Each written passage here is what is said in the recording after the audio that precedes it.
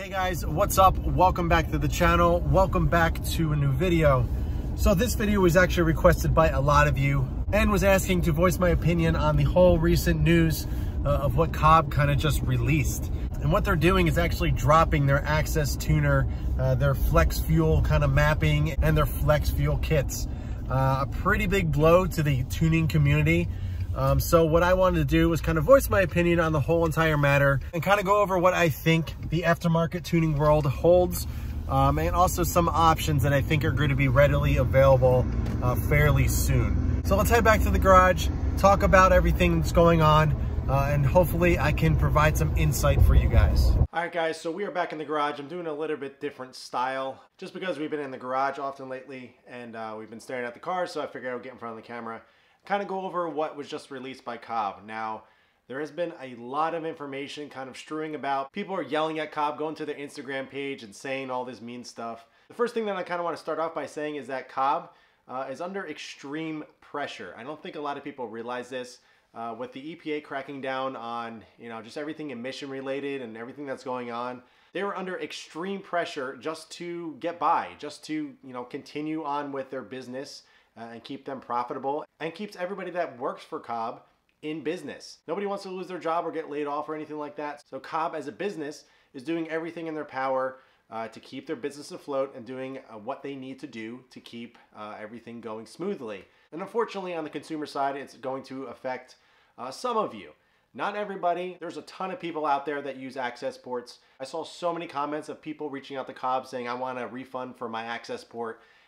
There's a lot of misconstrued information going out there. So what I'm going to do in this video is try to explain it in layman's terms. Just keep it simple. Don't get too crazy with it. And then I'm going to try to give you some other options that are going to be available probably in the near future that could actually be a little bit better than Cobb. If you haven't been following along or see kind of what they released, is they actually removed their Access Tuner for tuners. So any tuner out there can go into their program and actually work with their system to be able to tune certain cars. And what Cobb actually did is they're actually removing that programming from the access port.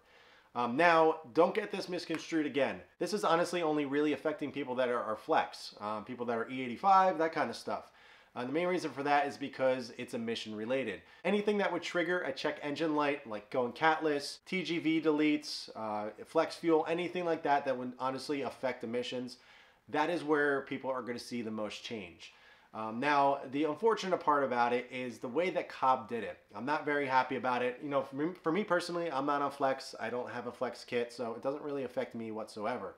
But I feel for the tuning companies, I feel for the people that are in the middle of their engine builds that actually went ahead and purchased an access port as well as a Cobb Flex Fuel kit, TGV deletes, all that kind of stuff that they're getting ready to build their cars, and then Cobb dropped this bomb. And the reason why it's so heart-wrenching is because, these people were expecting a certain product to be able to get their cars running and do a certain thing, and they can't do it anymore.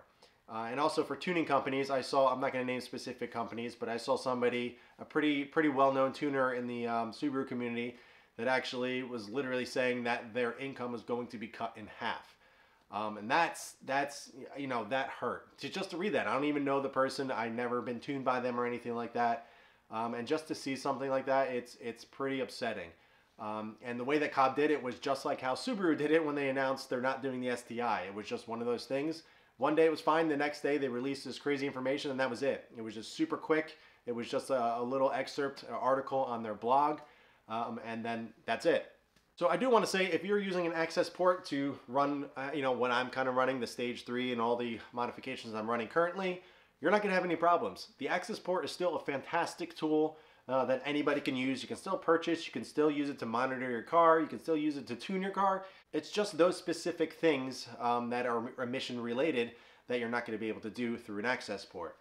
Again, I saw so many people just getting so upset at Cobb, and I felt for them. They're just doing what they can to stay afloat.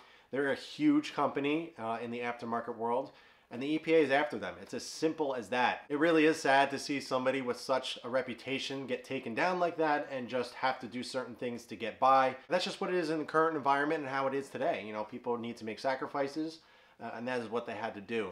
Another thing to keep in mind as well is that tuners are still going to be able to tune you for E85. It's not like it's the end of the world and they're not going to be able to do it anymore. The only difference is that they're going to have to make 2 separate maps, or 3, or depending on how many different settings you're going to have. So if you want to get tuned for E85, you're getting an E85 map. If you want to get tuned for 93, you get a 93 map. The beauty of flex mapping or flex tuning, it allowed the consumer to be able to put E85, 93, 91, whatever into their car, and it would just work into the system and kind of figure it out on its own. But now if you wanted to run E85, you would have to load the E85 map, vice versa, 93. So it's not like you're not going to be able to get E85 anymore or anything like that. Tuning companies are just going to find another way to be able to do it, which I guarantee you they're going to find a new way to get it done. You know, they're obviously knowledgeable enough to be able to work on these cars and kind of manipulate things to get them working properly. So there's definitely going to be other solutions out there. So don't think that E85 is no more and we're not going to be able to do it. We're just going to have to go about it a different way. But the only difference as well in terms of E85 or anything like that is they're not going to be able to turn off the check engine light.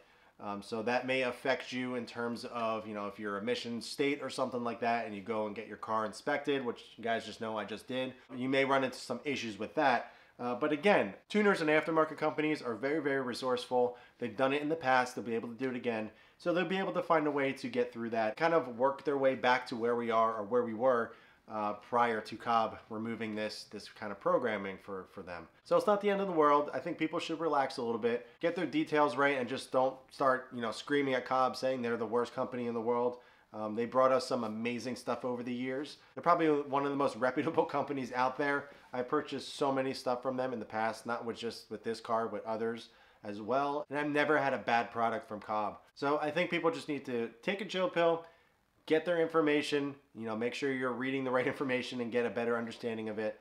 And then kind of move forward from there. So initially when I first kind of heard this information, my first thought process was, how is Cobb going to redeem themselves? Meaning the people that bought access ports or flex fuel kits or anything like that from them that just recently bought them, you know, what are they going to do about that? Because simply those things are useless to them.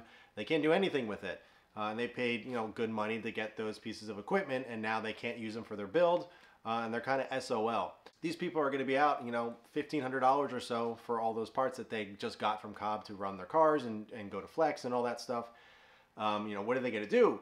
And actually recently, right before I started recording this video, I actually saw some things through the grapevine that actually Cobb may be doing some type of refund, you know, within the last year or something like that. Don't hold me to that. I don't know if it's 100% true, but I kind of heard through the grapevine that they're going to start maybe refunding some people.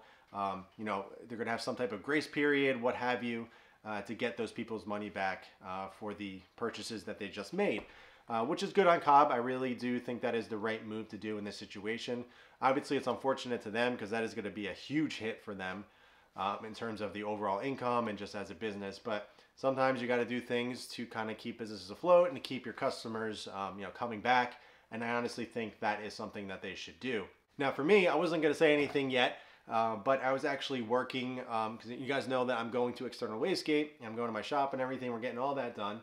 And I was actually going to do a Cobb 20G as well as a Cobb front mount. So that was kind of, not really a secret, but it was something that I was going to do. And then after this news, it started making me scratch my head. Like, do I really want to support this brand anymore? I have a ton of Cobb parts on my car. I've been a huge Cobb fanboy over the years. So I really started thinking if I really wanted to continue to support that brand. You know, I'm not sponsored by them or anything like that. I simply just like their products, and they've always had a great reputation. And I've always had great experiences with them. So this kind of thing threw me for a loop, and it made me start scratching my head, you know, if I should really purchase their parts and continue to run their brand. But after a day or so and kind of reading up on it a little bit more, I realized that I was jumping the gun as well, just because it was so out of the blue and there really wasn't that much information out there. Just that access ports were no longer being sold and you can't buy them, you're not gonna be able to tune your cars anymore or anything like that. It was very vague, just like everybody else. But now that I got more information, I'm a little bit more understanding.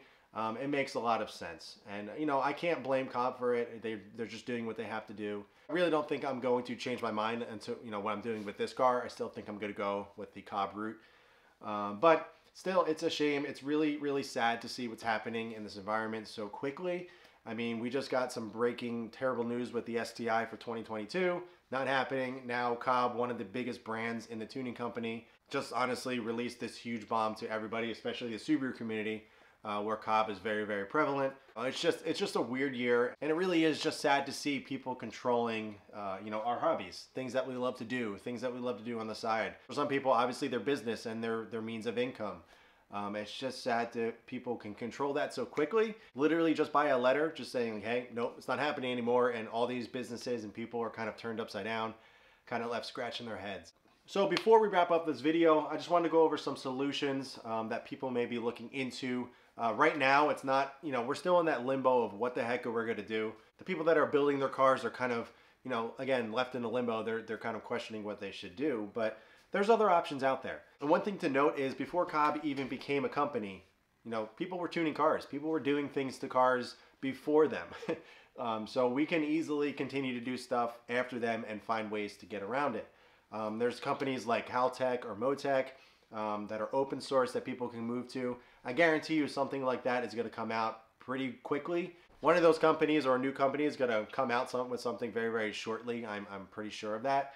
I'm sure people are scrambling just to get something going. Right now there's an open book. You know, people are looking for solutions. So a company, I'm sure, is going to come out with something that probably might be even a little bit better than Cobb. You know, for me, I'm not into the open source or anything like that. I don't need to for where I am currently or where I plan to go with this car. Obviously, if something comes out in the future that's better, we can obviously explore that option. But for right now, for me, an access port is staying. I'm staying with Cobb and all that. Nothing is changing on my end, but I do feel for those companies. I do feel for Cobb. I do feel for the people building their motors and kind of, you know, stuck in a weird situation of what to do. But there is going to be other solutions. You know, you just got to hang tight a little bit. People need to relax, kind of get the information out there. And I'm sure a lot of people are making these videos right now and kind of releasing them and kind of going over all the information so people get a better understanding. So that is my opinion, and that is kind of the update that I wanted to inform you guys on. A lot of people were asking, you know, what I thought about the whole situation, to explain it a little bit more, and that's pretty much the gist of it. Now, if you guys want to go check out a more detailed video, my buddy Tanner Smedia, you guys know him. He released a really, really detailed video yesterday, actually. He's a little bit more knowledgeable in the open source aspect of it since he's going through it with his current STI. But honestly, I would go check that video out if you want a little bit more detailed information. But for this video, I just kind of wanted to give you guys the gist of it, make you understand it a little bit better, and not that everybody that has an access port is going to be affected by it, and just kind of give you a little bit more understanding about my take on it, where I stand with my car, where I stand with Cobb, that kind of situation. So I hope this helped. I really hope that I gave you a little bit more clarity as to what's going on. It's a really unfortunate situation, and I really do hope somebody kind of picks up the slack and is able to help all these people kind of left out in the open and just kind of curious about what's going to happen next with their cars or their STIs or what have you. So yeah, that's all I got for this one, guys. I hope you enjoyed it. If you have any questions at all, ask them in the comments below. I'll be sure to do my best to answer as best as I possibly can. But yeah, guys, I hope you enjoyed it. In the meantime, keep it clean, keep it simple, and I'll catch you guys in the next one.